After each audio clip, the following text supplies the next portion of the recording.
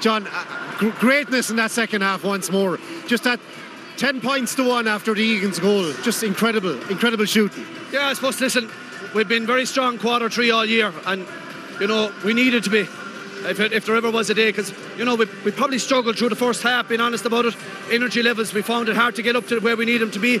And listen, all credit to Kilkenny. They brought a ferocious intensity in the first 28-29 minutes of the game, and we found it very difficult to live with it. And, you know, they turned us over on numerous occasions, and as a result got great scores out of that. I think they got like 1-3 out of turnover. So, you know, that in their puck out, you know, we were struggling in areas. So we had to regroup at half time.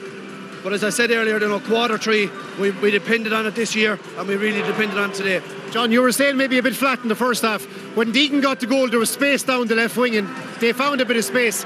How suddenly do you spark then? Do you go back to your points of reference the whole time? How do you turn the screw from there? Listen, it's down to the players, totally and utterly. We have zero impact on the side, and it's so hard. But the lads, to be fair, I think they showed great, you know, calmness. You know, they were measured in what they were doing. They just trusted in themselves and in the process.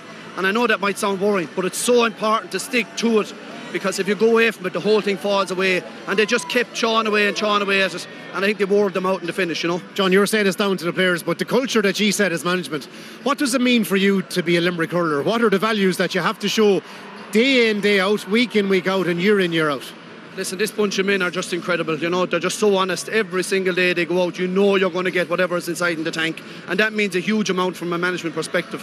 I suppose the other part that they're really strong in, there's a huge togetherness there, and they will die for each other, literally on the pitch if they can at all. And they do it on the training field week in, week out. And I suppose the third thing I'd say is they're good at adjusting on the hoof themselves.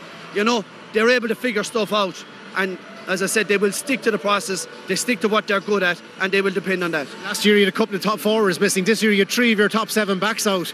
Just doesn't matter that you find a way. Does it go down to maybe your outlook? No, listen, it goes back to what we are as a team. You know, we're never dependent on individuals. We never to speak about anything collectively in our own setup in terms of individuals. It's all about the collective.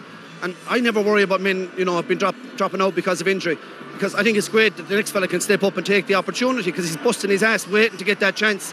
So, you know, and that goes back to the togetherness piece again. The lads trust the boys to come on and do that. 30 points in this weather. Enjoy it all, John. It was some shooting. Yeah, thank you very much indeed. Delighted. Thank you very much.